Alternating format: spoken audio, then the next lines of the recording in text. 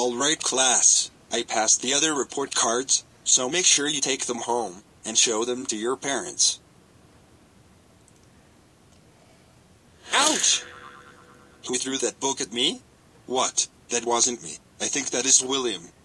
Hey, excuse me? I didn't want to blame someone. I was actually evil PlotaBoy, and I was throwing book at you.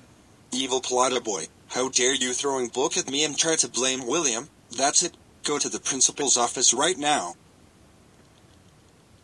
You finally did it, evil PlotaBoy. This is not a prank. You desecrated the sanctity of the classroom. But it was not a prank. William was trying to blame someone.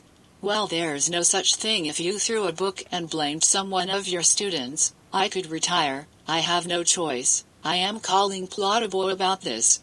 Oh, man.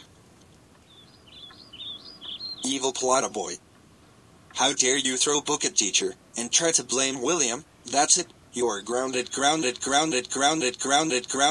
for 2 weeks. This means no TV. This also means no video games, no evil plans, no computer, no hangout with classic Caillou, no nothing for rest of the May, for your punishment.